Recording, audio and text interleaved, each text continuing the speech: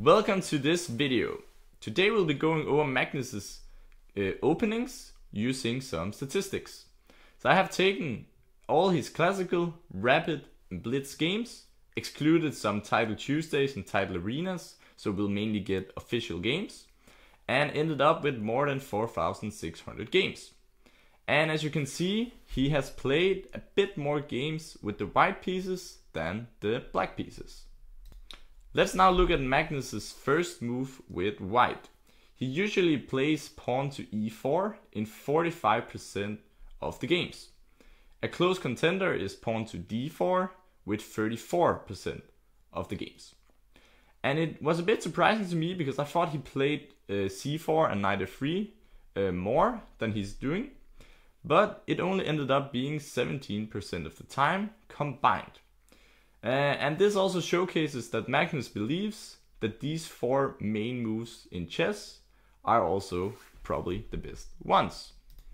What is interesting is that when you look more at his results, pawn to e4 is actually not the best scoring move for him.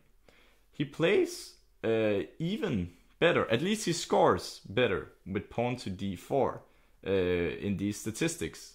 And maybe it has something to do with he's quite a positional player. I'm not sure. There is like some old saying that maybe d4 is a bit more positional. I'm not sure it's correct. But at least d4 and c4 he scores even better than pawn to e4.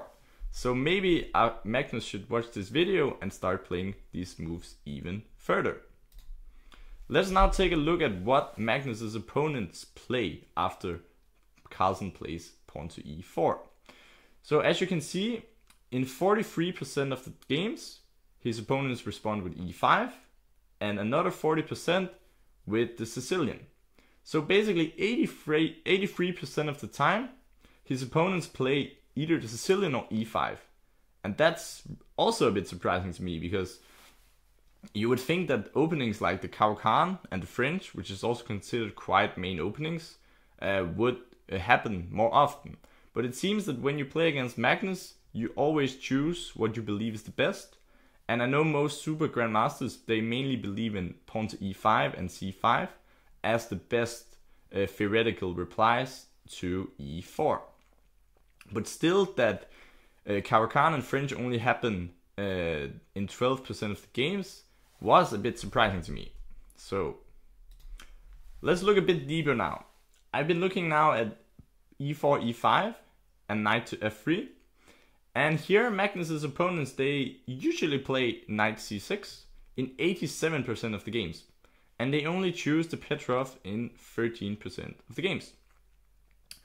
And that is probably not because they don't like the Petrov, but just that knight c6 is just one of the main openings of chess, and the Petrov only rose to popularity a bit later than knight to c6.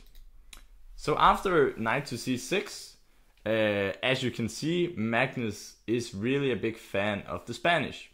He plays it in 73% of the games. And that's a huge margin. Because I looked at some of the other top players, and many of them, they play the Red Lopez and the Italian almost equally. But that's not the case with Magnus. He's such a big fan of the Spanish. And it has to be said he plays the Italian also in almost every fifth game, 17% of the time. And sometimes he also plays the Scotch and four knights. But these openings, especially the four knights, has usually been played to play for a draw. Let's now check out what happens after the Sicilian. Here Magnus is a big fan of knight f3, which is also the main move.